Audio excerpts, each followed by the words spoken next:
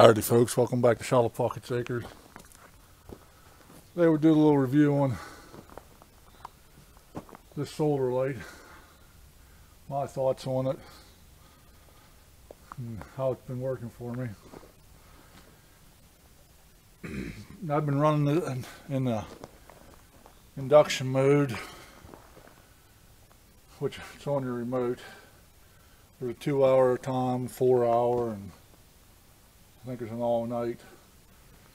In induction mode, it's on all the time, dimly, and then when we're at the text motion it gets brighter. It throws off plenty of light for up here for outside at night, for my needs. I'd say it's well worth spending the 60 bucks on. I've been using it for about 6 months now, so come winter time, if it don't charge enough to stay on all night, I may change my mind on it, but so far it's been doing good. There ain't really a whole lot of instructions with it.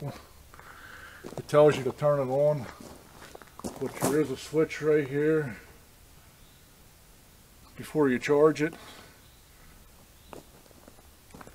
I don't really know if it makes a difference or not if you hit it. I can't tell you that.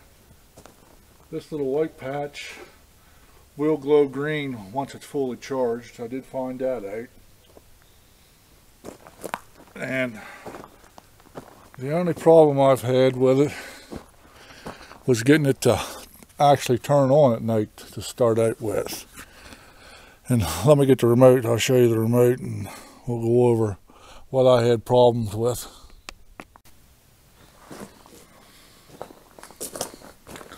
Now, you may have to push the button on the light to get it to charge, but on the remote you got an off, a 2-hour, 4-hour, 6-hour induction, and an always.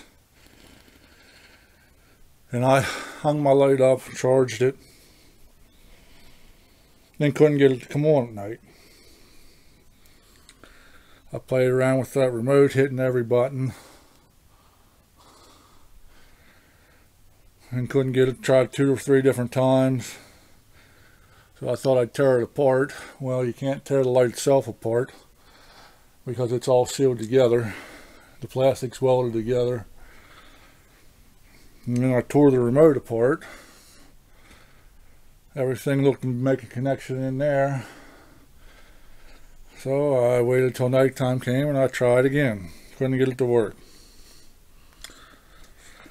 Well, I took it down a second time, and Barry bought the light for us for Christmas last year, so he was going to take it and see what he could do with it.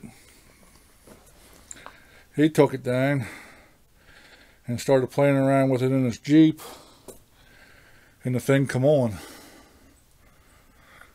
So I don't know if I just didn't have the remote close enough to it, or wasn't lined up with the sensor on the light itself, or what,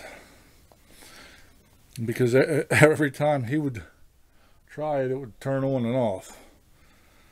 So we brought it back up and put it back up, and I still went through the buttons 2 or 3 times before I finally got it to turn on for me, and it's been working ever since. Thanks for watching. One thing I didn't mention about this light is you got to buy the brackets and mount them separate, so keep that in mind when you're ordering one. Unless you got a piece of pipe you're going to mount it on, if you're going to need a bracket to mount it on, you got to order them separate.